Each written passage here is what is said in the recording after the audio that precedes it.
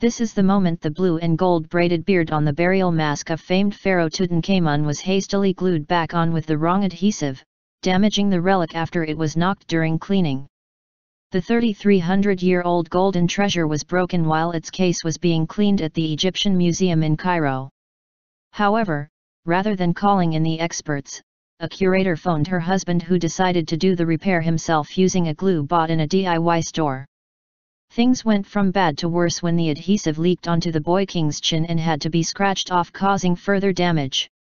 The botched job has also left a gap between the face and beard. Museum staff have since agreed that the glue was totally unsuited to the job, which was rushed in order to get it quickly back on display. Lights in the exhibition room have now been dimmed to disguise the damage to the mask, which has long been associated with a curse. The Egyptian Museum is one of the city's main tourist sites, and Tutankhamun's mask and other contents of his tomb are the museum's top exhibits.